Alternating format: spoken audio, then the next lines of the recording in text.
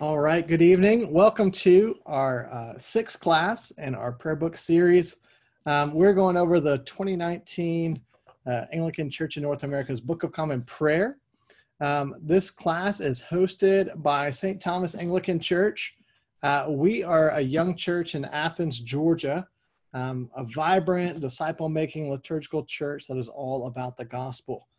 For more information about St. Thomas, you can visit our website, stacathens.org, stacathens.org, or we use that STAC Athens for most of our social media channels as well. My name is Daniel Adkinson. I'm the rector of St. Thomas, and it's great to be with you tonight. Here's what we're looking at. This is a rather unique section that I really enjoy preparing. We are going to be looking at the penitential resources in the prayer book, ways that we can repent and confess our sins and be assured of the Lord's forgiveness. And just to orient you, after tonight, we're going to spend a few weeks on the Sunday services in the prayer book, kind of walking through what those look like. And then we'll do a catch-all the last week, some of the rites and ceremonies, the marriage service, the burial service, some of the special services that are in the prayer book. We'll go over some of those in a survey format kind of as well. So we have used this slide before. We looked at this when we were going through the daily office of morning prayer and evening prayer, but I want to reiterate it again as we think about the penitential resources. St. John Chrysostom once said, "Be ashamed when you sin, not when you repent." Actually, let me expand that a little bit so you get the context. He's actually preaching a sermon on repentance and almsgiving. And he says, "Do not be ashamed to enter again into the church. Be ashamed when you sin. Do not be ashamed when you repent. Pay attention to what the devil did to you. There are two things, sin and repentance. Sin is a wound. Repentance is a medicine. Just as there are for the body wounds and medicine, so for the soul are sin and repentance. However, sin has the shame and repentance possesses the courage." And I think that outlook is a key starting point as we think about these resources in the prayer book. Sometimes when people hear penitence or think about being penitential, there's an element of shame or self-punishment or self-loathing in that. And that's not what we're talking about at all. I would actually echo St. John Chrysostom that repentance requires and possesses courage. It takes courage to be honest about our sins and to bring those to the Lord. And if you read through the prayer book, it assumes that we will sin. And the biggest question it really asks is, what will we do with our sin? Will we hide from the Lord, like what we have in Genesis when Adam and Eve sinned and they hide from the presence of the Lord? When we sin, will we avoid church? Or will we neglect our devotional life? Or when we sin, will we actually turn to the Lord for forgiveness and healing? That outlook is key as we think about these resources. In 1 John chapter 1, verse 8 in the New Testament, we read this: "If we say we have no sin, we deceive ourselves, and the truth is not in us." Pastor Tim Keller, who recently retired from Redeemer Presbyterian Church in New York City, put it this way: "We are more sinful and flawed than we ever dare believe, yet more loved and accepted in Jesus Christ than we ever dared hope." Hebrews 4, and I think that's actually an ancient sermon, so another preacher says, "Since then we have a great high priest who has passed through the heavens, Jesus, the Son of God. Let us hold fast our confession." That's our confession of faith. "For we do not have a high priest who is unable to sympathize with our weaknesses, but one who in every respect has been tempted as we are, yet without sin. Let us then with confidence draw near to the throne of grace, that we may receive mercy and find grace to help in time of need." That's the goal of these penitential resources, that we could draw near to the throne of grace, that we'd receive mercy and find grace to help in time of need. And that's designed to lead to gratitude and to love. Archbishop Thomas Cranmer, who designed the early forms of most of these liturgies, designed them as a context for us to encounter grace and respond with gratitude so that our love and our affections would be rightly directed towards God. In fact, Archbishop Cranmer's remedy against future sin is that, an increased love of God. He once wrote, "What the heart loves, the will chooses, and the mind justifies." And so all of the penitential resources, really all of the resources of our prayer book, aim for a renovation and a transformation of the heart. And it aims for a renovation and a transformation of what we love as the path for holiness. So let's talk about what we have in terms of penitential resources. First, and you may not know this, I learned a lot when I was preparing this lesson. There are actually 3 different general confessions of sin in the 2019 prayer book. You may be very familiar with the one that we have for the daily office, morning prayer and evening prayer. This is a fairly familiar confession of sin. Almighty and most merciful Father, we have erred and strayed from your ways like lost sheep. We have followed too much the devices and desires of our own hearts. We have offended against your holy laws. We have left undone those things which we ought to have done, and we have done those things which we ought not to have done. And apart from your grace, there is no health in us. O Lord, have mercy upon us. Spare all those who confess their faults. Restore all those who are penitent, according to your promises declared to all people in Christ Jesus our Lord. And grant, O most merciful Father, for his sake, that we may now live a godly, righteous, and sober life to the glory of your holy name. Amen. So we have this general confession, and we see that it appears all over the place. It's a very common thing for us. And most of us will begin learning this by heart if we're using it day after day, week after week, month after month, year after year. It has some memorable phrases. Actually, that turn of phrase, we have followed too much the devices and desires of our own hearts. At one point, that actually says we have followed too much the desires and devices of our own hearts. That was in an early draft, but that familiar form was so familiar, devices and desires, that they switched it up and put it back together. And so then after we have this kind of daily office prayer, what we'll find is there are 2 other confessions of sin, these general confessions that we confess together in the 2 different communion services. And these are helpful to look at, these general confessions of sin. They have similarities and differences. One thing you'll notice if you hang around Anglicans or really any liturgically minded Christians is they love to use this Latin phrase, lex orandi, lex credendi. It basically means the law of prayer is the law of belief. And the basic idea is that you can learn a lot about our theology by looking at our liturgy.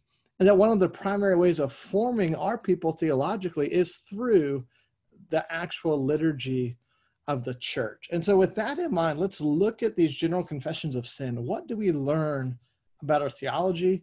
How are these confessions seeking to shape and form us? The first thing I notice in this particular confession of sin is we see this metaphor that we are like lost sheep. Over and over again, the prayer book uses this imagery that God is our shepherd. We are his sheep. We are part of his flock, this larger group called the church. And in our sinfulness, we are then lost and wayward. We are sheep who have wandered off the path. And this, of course, is a rich biblical image. And we actually find that it's linked to the work of Jesus, who Isaiah 53 writes of Jesus as the suffering servant, and it uses this imagery. Here's what the prophet says: "Surely he has borne our griefs and carried our sorrows. Yet we esteemed him stricken, smitten by God, and afflicted. But he was pierced for our transgressions. He was crushed for our iniquities. Upon him was the chastisement that brought us peace, and with his wounds we are healed." So we have this prophetic, poetic vision of the cross. And then the prophet continues, "All we like sheep have gone astray. We have turned everyone to his own way, and the Lord has laid on him the iniquity of us all." You can see that undergirding this confession of sin. I'm also reminded of Luke 15 and other places where Jesus tells these parables about a lost sheep. You might know the one in Luke 15. That passage, we have three parables. The first one is the lost sheep, and then the third one is probably more well-known, the parable of the prodigal son. But the first one, Jesus asked, "What man of you having 100 sheep, if he has lost one of them, does not leave the 99 in the open country and go after the one that is lost until he finds it? And when he has found it, he lays it on his shoulders, rejoicing. And when he comes home, he calls together his friends and his neighbors, saying, 'Rejoice with me, for I have found my sheep that was lost.' Just so I tell you, there will be more joy in heaven over one sinner who repents than over 99 righteous persons who need no repentance." So even in just this very first phrase of this confession of sin, that we are like lost sheep, we're also holding out the hope that we will not just be lost sheep, but we will be found sheep, found and pursued by the Good Shepherd, the Lord Jesus. So let's look at this next confession of sin. This comes from again, I mentioned there are two Holy Communion or Eucharist services in the prayer book. We'll look at those next week. The first is the Anglican Standard Text. And look at this confession. "Almighty God, Father of our Lord Jesus Christ, Maker and Judge of us all, we acknowledge and lament our many sins and offenses which we have committed by thought, word, and deed against your divine majesty, provoking most justly your righteous anger against us. We are deeply sorry for these our transgressions. The burden of them is more than we can bear. Have mercy upon us. Have mercy upon us, most merciful Father. For your Son, our Lord Jesus Christ's sake, forgive us all that is past, and grant that we may evermore serve and please you in newness of life, to the honor and glory of your name, through Jesus Christ our Lord. Amen." And so if you look at this particular confession of sin, this penitential resource, you'll see that the prayer book emphasizes the righteousness and holiness of God. And then the prayer book also differentiates, or you see the variety of the sins we commit. Those are often called sins of commission, things that we do. And you have this memorable phrase, ways that we sin in thought, word, and deed. Again, these really, these memorable turns of phrase are very helpful, because you can also just use that framework if you're reviewing your day or journaling or doing an examen in the evening. You can just kind of catalog, how's my day been? What have I thought? What have I said? What have I done that I might need to confess for? You have that variety that you can think through, that taxonomy of thought, word, and deed. And we also see in this particular confession an emphasis on the burden of sin. I think that probably many of us who are either raised in the church or not raised in the church, we tend to think of sin as fun. It's things we do to please ourselves. And here, the prayer book just wants to remind us that this actually lays a burden on us. It's intolerable. It's more than we can bear. And so we need the Lord to come and lift the burden of our sin. We see that in this general confession of sin. And then the third one we have is from the second communion service, the renewed ancient text. And all this means, by the way, the Anglican Standard Text is a communion service following traditional Anglican patterns of liturgy. And this renewed ancient text is more of an ecumenical service that will sound pretty similar to some of the services you might find in a Roman Catholic Church after the Second Vatican Council, or just it takes into account some of the ecumenical consensus of the last century. That's all they're saying by Anglican Standard Text, renewed ancient text. This is the main service we use at St. Thomas Anglican Church, so you would be familiar with this if you regularly worship with us. And it's more similar to the daily office. You see in this confession of sin an emphasis, and this is a wonderfully unique Anglican emphasis on sins of commission, things done, and then sins of omission, things left undone. And so we would pray together, "Most merciful God, we confess that we have sinned against you, again, in thought, word, and deed, by what we have done and by what we have left undone. We have not loved you with our whole heart. We have not loved our neighbors as ourselves.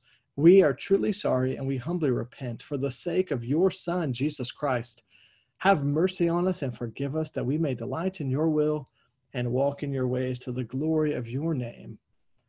Amen."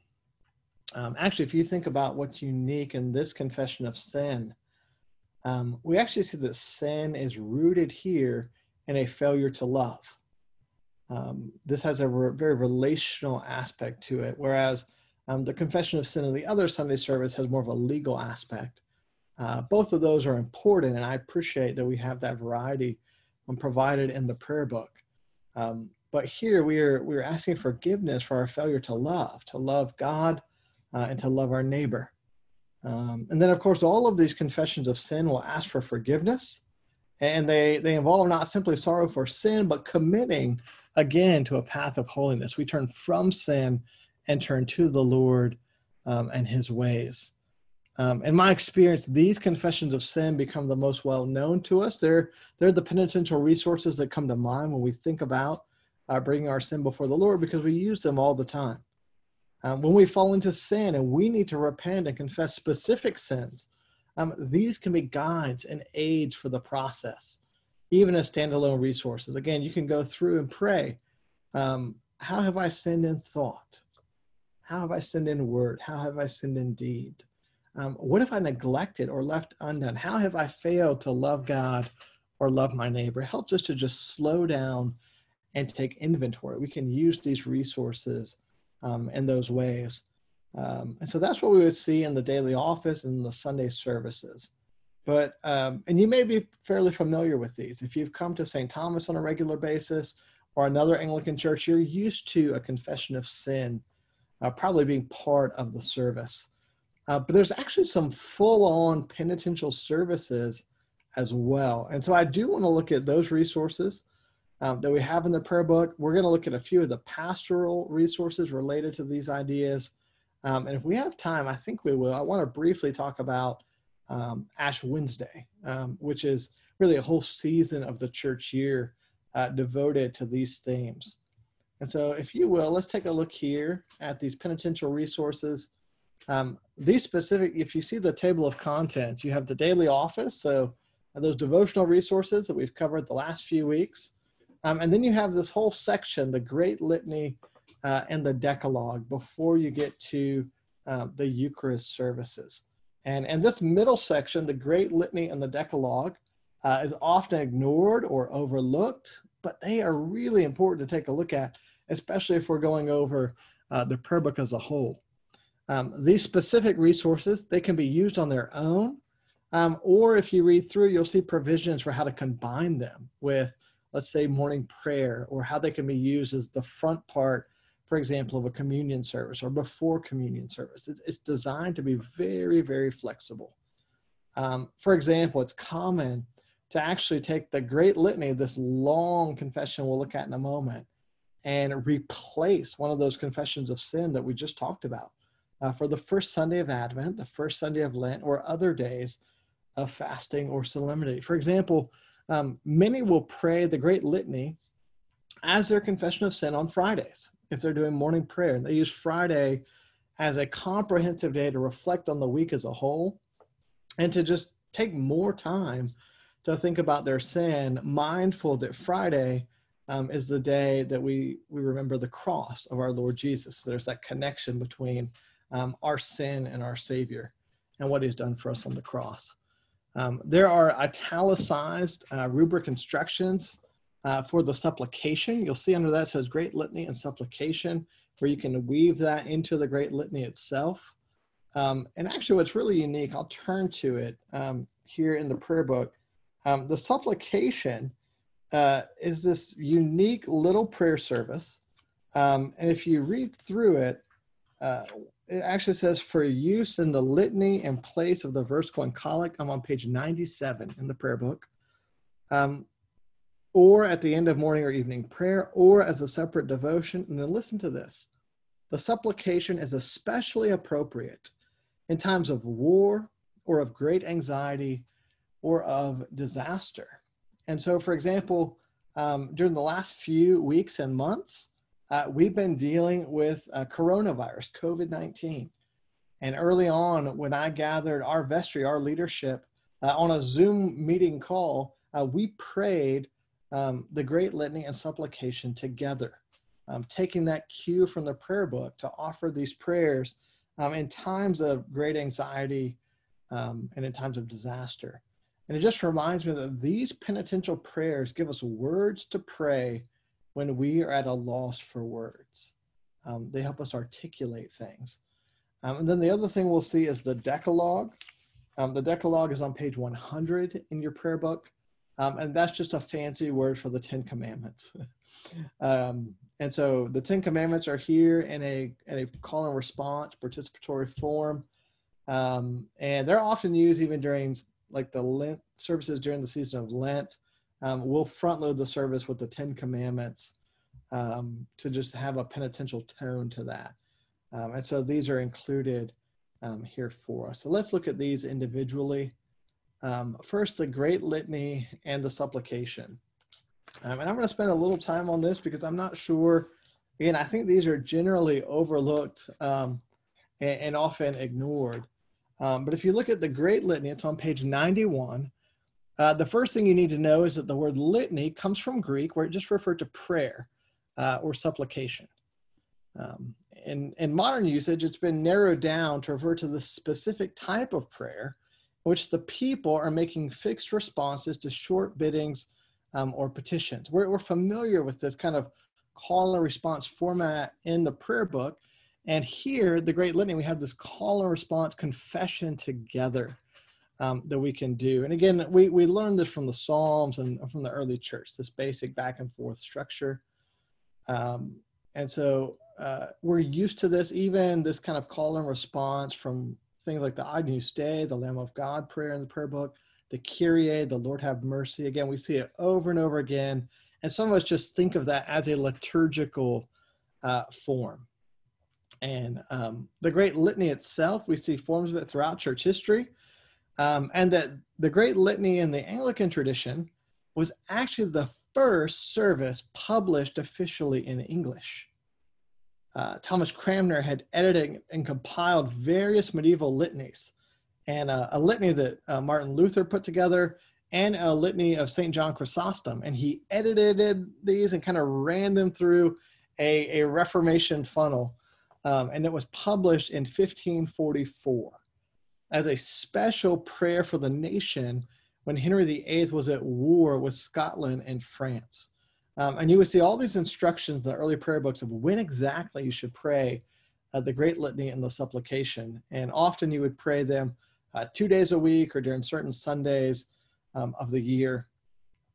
In just a moment, we'll walk through it, and you'll see how comprehensive and beautiful and long the Great Litany here in the prayer book is. Again, we're on page 91 if you want to follow along. And then when we get to one optional section, I'll show you the different paths you can take. But just at an overview level, you'll see there's this very unique, Cranmer kind of puts this in here, there's a unique fourfold prayer for mercy to God the Father, God the Son, God the Holy Spirit, and then comprehensively to our triune God. That's followed by 38, yes, 38 different prayers and petitions. Following that, we have the Agnus Dei, also known as Lamb of God. So you might be familiar with that from the service, Lamb of God, you take away the sin of the world, have mercy upon us. And then again, the Kyrie, Lord have mercy upon us. And then there's a flexible ending. Sometimes that segues into the communion service. Sometimes that can segue into the supplication. That's why they're joined together.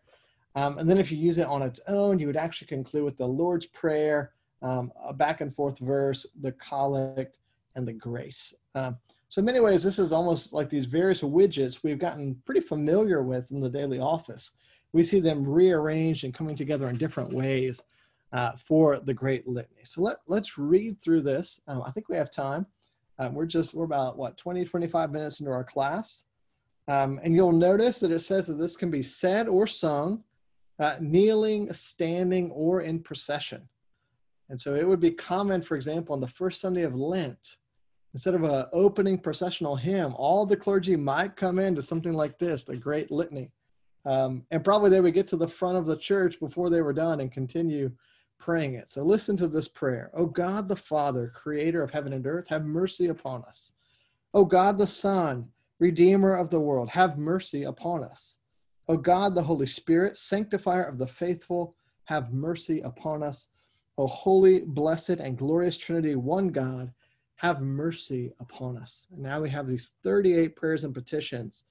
Remember not, Lord Jesus, our offenses, nor the offenses of our forebears, neither reward us according to our sins. Spare us, good Lord. Spare your people whom you have redeemed with your most precious blood, and by your mercy preserve us forever. Spare us, good Lord, as a response. From all evil and wickedness, from sin, from the works and assaults of the devil, from your wrath and everlasting condemnation. And they respond, good Lord, deliver us. From all blindness of heart, from pride, vanity, and hypocrisy, from envy, hatred, and malice, and from all lack of charity. Good Lord, deliver us. Turn to page 92. From all disordered and sinful affections, and from all the deceit of the world, the flesh, and the devil. Good Lord, deliver us. From all false doctrine, heresy, and schism, from hardness of heart, and contempt of your word and commandments. Good Lord, deliver us. From lightning and tempest, from earthquake, fire, and flood, from plague, pestilence, and famine. Good Lord, deliver us. From all oppression, conspiracy, and rebellion, from violence, battle, and murder, and from dying suddenly and unprepared. Good Lord, deliver us. By the mystery of your holy incarnation, by your holy nativity and submission to the law, by your baptism, fasting, and temptation. Good Lord, deliver us. By your agony and bloody sweat, by your cross and passion, by your precious death and burial. Good Lord, deliver us. By your glorious resurrection and ascension, by the sending of your Holy Spirit, by your heavenly intercession, and by your coming again in power and great glory. Good Lord, deliver us.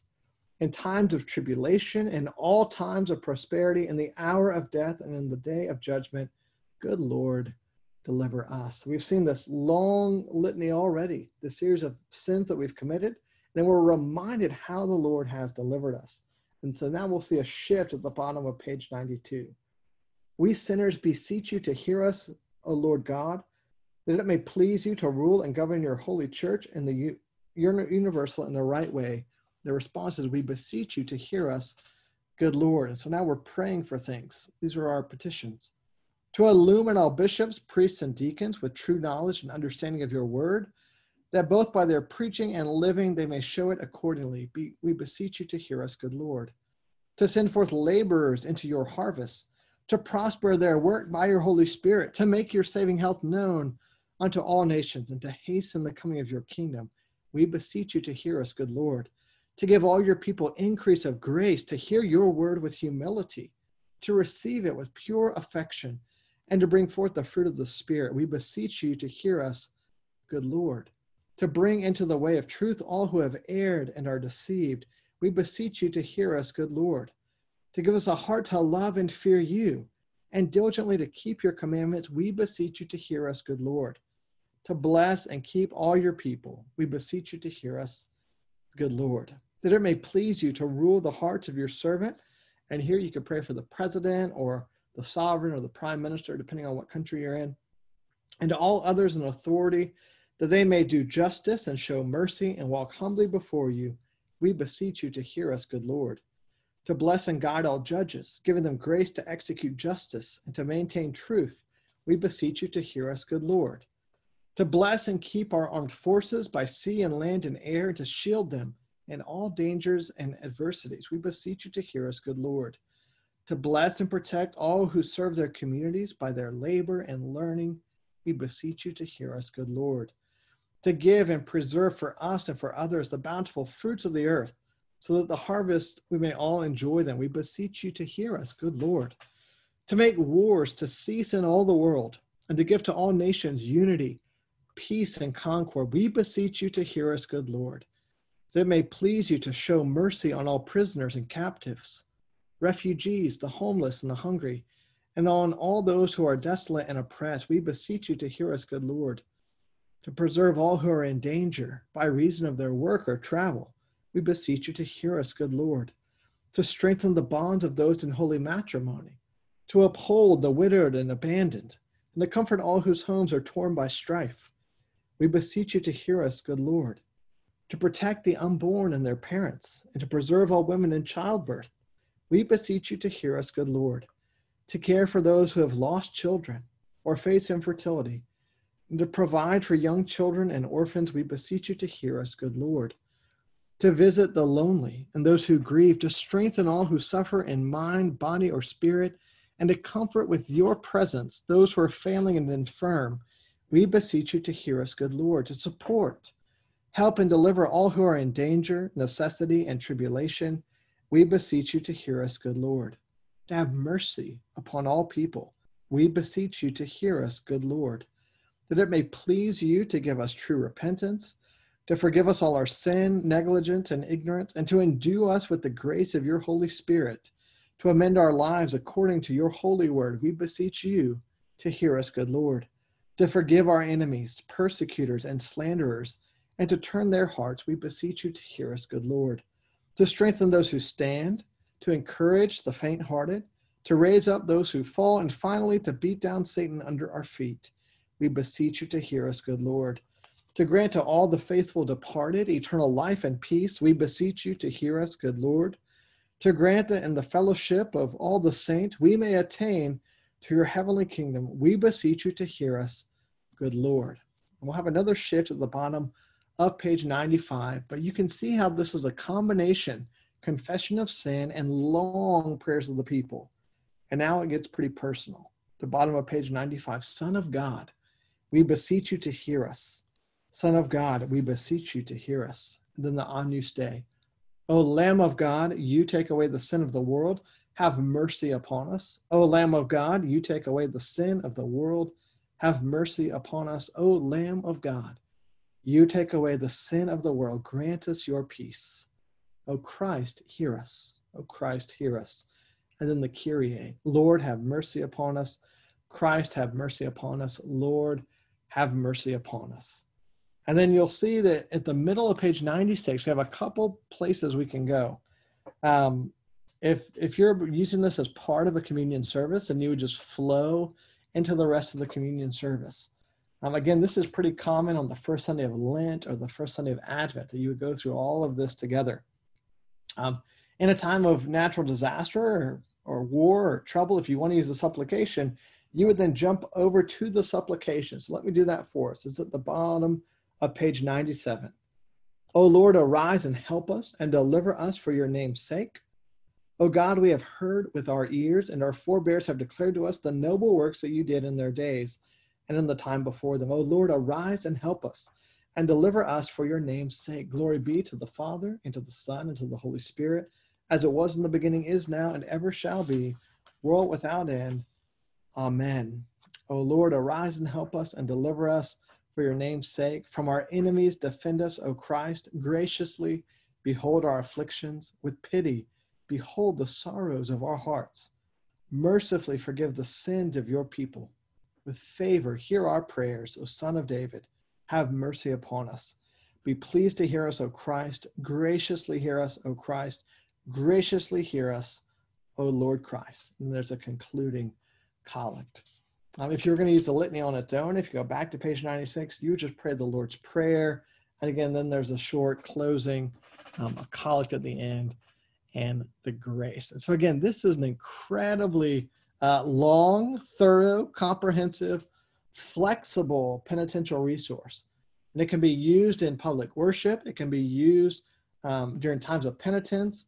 Or again, it's very common that that folks would pray this once a week to kind of take an extended inventory of their own need for confession, and an extended opportunity to pray for these various needs and to bring those before the Lord. So again, this is the Great Litany and the Supplication. And then following that, we have the Decalogue, the 10 Commandments. And you'll see that that starts on page 100. Basic catechesis in the church, how we would disciple folks, or we would say, these are the things you need to know. They always revolve around three things: the Creed, the Lord's Prayer, and the 10 Commandments. If you pick up this book, this is our Catechism to be a Christian. There's an overview of the 10 Commandments, and then it goes into each one of these individually and how they form us as Christians. This catechism says when we think about the 10 Commandments, we should understand them as God's righteous rules for life in his kingdom, basic standards for loving God and my neighbor. And of course, if you're familiar with an Anglican service, there's often what we call a summary of the law, where we say we remind ourselves that when Jesus was asked what is the greatest commandment, he said, love the Lord your God with all your heart, soul, mind, and strength, and love your neighbor as yourself. There's no commandment greater than these. So sometimes we use that basic summary from the Lord Jesus, or we might actually use all of the 10 commandments. We might even use them in this kind of responsive form. And I actually really appreciate this responsive form. We have a commandment, and then the people say, Lord, have mercy upon us and incline our hearts to keep this law. And then the very last, it says, Lord, have mercy upon us and write all these your laws in our hearts. We beseech you.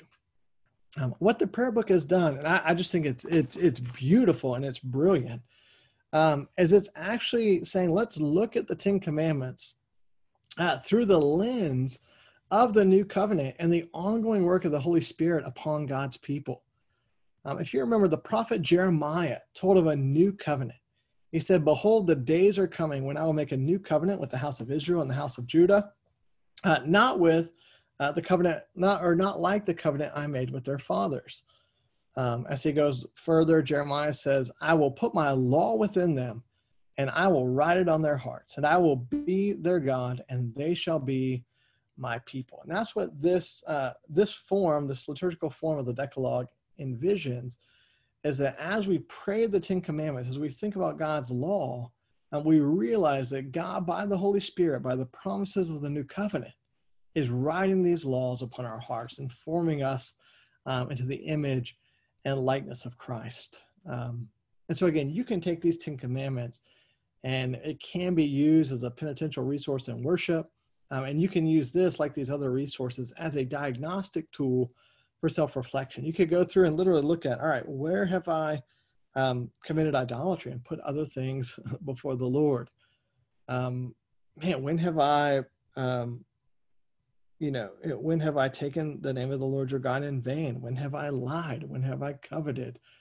When you read, you shall not murder, you probably mentally will think about Jesus in the Sermon on the Mount, saying, if I look at someone with anger in my heart, you can catalog through that way, analyzing where we have broken these commandments or in order to repent and return to the Lord and ask God to keep doing his work by the Holy Spirit on our hearts. So those are that middle section of penitential resources. I do want to point out another section. Again, we're taking an overview of all these resources, kind of a survey. And this way, there are specific pastoral rites that one is called Reconciliation of Penitence. So, of course, it's a penitential resource. And then you'll see penitential features in our ministry to the sick and in our ministry to the dying. So let's talk about that a little bit. If you turn to page 222 in the prayer book, it kind of opens this section. I've got the table of contents there on the slide. But if you turn to page 222, it has an overview of what we're talking about when we're looking at these rites of healing. 3 of them: reconciliation of penitence, ministry to the sick, and communion of the sick. And at the bottom, it says, because physical, emotional, and spiritual healing are often interrelated, it is particularly appropriate to encourage confession, reconciliation, and forgiveness in the context of ministry to the sick. And then, by the way, it lets you know the content of a confession is not normally a matter of subsequent discussion. The secrecy of a confession is morally binding for the confessor. It is not to be broken. It says these rites are foundational to the many ways that the church ministers to those who suffer in body, mind, or spirit. And so that's the backdrop for this pastoral rite called Reconciliation of Penitence. I just want to highlight, especially even if you're at St. Thomas, this may be a pretty new thing for you. In many ways, it's kind of an Anglican version of what we would think of as confession in the Roman Catholic Church. In my thinking, it's a pastoral rite somewhere between a Roman confession and a closed booth and a one-on-one pastoral meeting. It's somewhere in between those two. And I will say, if you're at St. Thomas, you can make an appointment with me to go through this liturgy. During the COVID-19 period, we'd have to keep social distance, of course. But it's very common during Lent or Holy Week that I'll have appointments and go through this with some of our members who want to kind of take time, maybe even annually, to really go through a thorough inventory of their sins that they need to confess. And so we do the reconciliation of penitence. The way I think about this is a meme we use often in the Anglican Church: all may, some should, none must. So no one's going to make you do this. Anyone can do it, and some probably should. So that's what we're talking about when we're talking about the reconciliation of penitence, this kind of Anglican confession / pastoral meeting. And I will say there's a few verses that help me understand how to think about this in the Anglican Church. I was not raised in the Anglican Church, and so some of these are not natural instincts for me necessarily of how I think about expressing my own spirituality. And so here's some verses. 1 Timothy 2:5 clearly says, "For there is one God, and there is one mediator between God and men, the man Christ Jesus." So I want to take out any idea that I am the mediator. There's one mediator, the man Christ Jesus. But balance this with what James says in chapter 5. "Is anyone among you sick? Let him call for the elders of the church. Let them pray over him, anointing him with oil in the name of the Lord." And it says, "Therefore confess your sins to one another and pray for one another that you may be healed. The prayer of a righteous person has great power as it is working." And so, again, the scriptures make it clear we have one mediator, the Lord Jesus, but James is pretty clear as well. There are authorized leaders that are given to the church, and there is a spiritual formation process and value in confessing our sins to one another and praying for one another. That's effective. It says here that they may be healed. That has great power. God gives leaders to the church for pastoral care and ministry, and they do their ministry. They exercise their authority as those rooted in the mediating work of Christ. They exercise authorized leadership. Reconciliation of penitence is not something we encourage everyone to do. It is done with clergy because clergy are trained and held accountable for this specific ministry. By the way, remember that Latin phrase we use, lex orandi, lex credendi, the law of prayer is the law of belief. This may fire some questions in your mind about an Anglican theology of ordination related to things like, wait a minute, why do we have only priests do this in the prayer book? And so there is a section of the ordination service that's in the prayer book as well. We won't look at that in depth. But you see a little bit of our theology of ordination when a new priest is ordained. Here's what the bishop prays for them. "Almighty God and most merciful Father, of your infinite love and goodness, you have given your only Son, Jesus Christ, to be our Redeemer and the author of everlasting life, after he had made perfect our redemption by his death and resurrection and ascended into heaven. He sent into the whole world his apostles, prophets, evangelists, pastors, and teachers. By the Holy Spirit, through their labor and ministry, he gathered together a great flock to set forth the eternal praise of your holy name. For these great benefits, and because you have called this your servant," so that, again, they're praying over a new person being ordained, "because you have called this your servant to the same office and ministry, we offer you our most hearty thanks. And we humbly ask that we may daily increase in the knowledge and faith of you and of your Son, and that by this minister, as well as by those entrusted to his care, your holy name may forever be glorified and your blessed kingdom enlarged through Jesus Christ our Lord. Amen." And so our theology of ordination is not that we're a different category or class of Christian, but that by the Holy Spirit, God sets apart leaders, men and women, for his church to accomplish these tasks by the Holy Spirit. And actually in the ordination service, this is followed by one of those prayers that some of us will feel the tension. You can hear the tension between the Catholic tradition of the church and the principles of the Reformation. And the bishop prays this: "Receive the Holy Spirit for the office and work of a priest in the church of God, now committed to you by the imposition of our hands. If you forgive the sins of anyone, they are forgiven. If you withhold forgiveness from anyone, it is withheld." The Roman Catholic Church will call these the keys, that you hold those.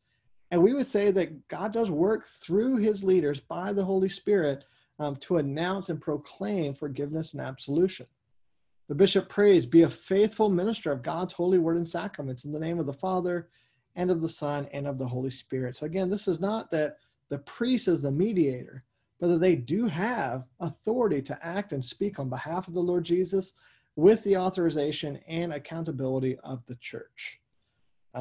Again, I've actually found that the idea of this rite of reconciliation, the biggest hurdle really is those who come from very Protestant backgrounds. They're unsure why you would do this with a priest. And so that's why I go over a little bit of that theology of ordination. And then really for a Roman Catholic parishioner, if they have that background, I have to let them know my role here is to help guide this interaction with the Lord Jesus and to have this pastoral moment together. There's those hurdles in either direction. And so on page 223, you see the actual rite. And this, unlike the litany, is very short. Most of the work happens in a fill in the blank section, but it can often be a fairly long meeting together. And so on page 223, you'll see the service. The penitent begins, "Bless me, for I have sinned." And the priest says, "The Lord be in your heart and upon your lips, that you may truly and humbly confess your sins in the name of the Father and of the Son and of the Holy Spirit. Amen." And then the penitent prays, "I confess to Almighty God, to his church, and to you, that I have sinned by my own fault in thought, word, and deed, in things done and left undone." Those should sound familiar. And then it says, "especially blank." And there's this long fill in the blank where the person can let the priest know what they're confessing, what weighs on their conscience. And then the prayer continues.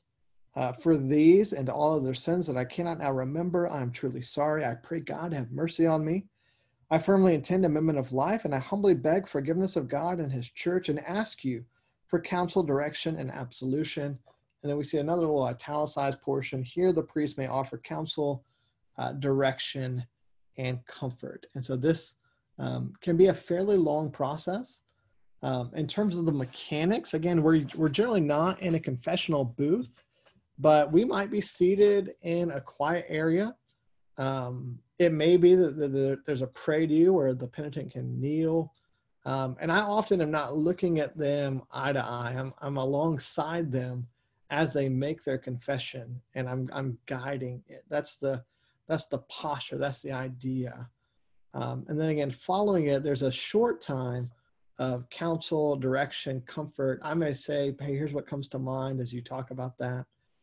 Here's some steps you may need to take for amendment, or how to rectify a wrong that has been done." And then there's an absolution of sin. I declare the Lord's absolution of sin.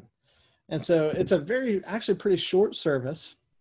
And I would just say that in terms of whether this is a controversial service in terms of those who are more Roman Catholic or Protestant and they're leaning, to me, the goal is not to get tripped up in that classic debate, but to avail yourselves of this pastoral rite for reconciliation to the Lord.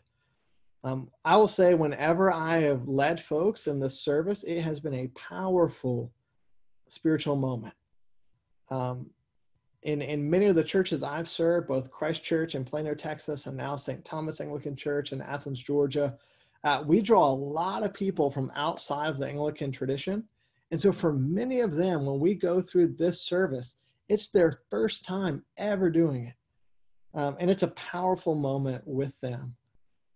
When I served at Christ Church in Plano, Texas, one of my favorite things is we used to take groups away for silent retreats. We would spend time in silence, praying and reading and meditating and listening for the Lord. And usually about halfway through those retreats, I would offer this rite, the Rite of Reconciliation by appointment. If you wanted to come make an appointment with me, I would guide you through this service. But what was unique is that you probably had not spoken in 24 to 48 hours other than to go through the prayer offices of the church.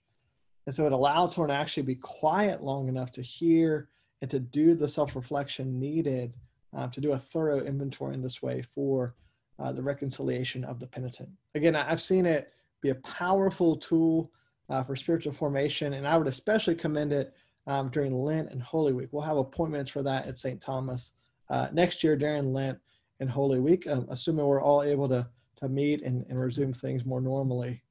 So, all right, I want to mention one last thing before we wrap up. Again, this is a little bit longer of a session as we try to survey all these different penitential resources.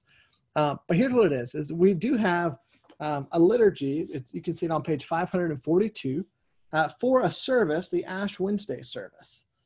And in some ways, Ash Wednesday is a whole penitential service that begins a whole penitential season. Look at the remarks about the service. Ash Wednesday marks the beginning of the season of Lent, a time of penitence, fasting, and prayer in preparation for the great feast of the resurrection. And in previous weeks, we talked about the idea of a sacrament. That sacraments are outward visible signs of an inward spiritual grace. Here, we actually see that the prayer book prescribes a penitential sacramental work in the imposition of ashes. We do this once a year on Ash Wednesday. And these ashes are the outward visible signs of our inward sorrow and repentance.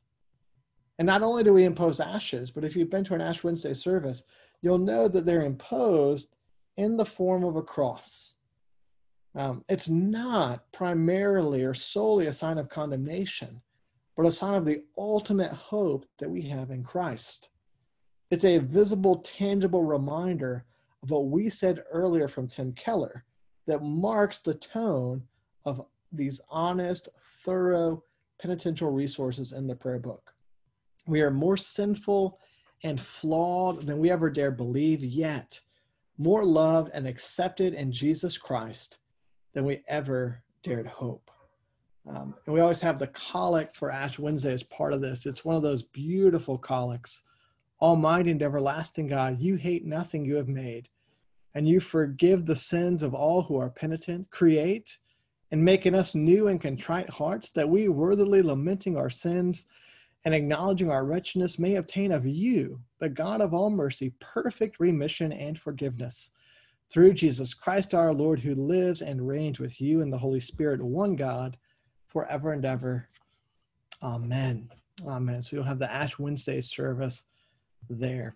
All right, that's a quick overview of the penitential resources of the prayer book. Next week, we'll begin 2 sessions where we look at the Sunday services. We'll walk through those services that for some of us are very familiar, and I want us to kind of dig into the biblical background for these services, answer questions you may have about the services so that you can engage them more fully when we come together to worship the Lord together. So I hope that this session has been helpful. If you're watching this on YouTube, thank you for watching through this video. Feel free to subscribe and share this with those who might find it meaningful. But again, next week we will look at the worship service together.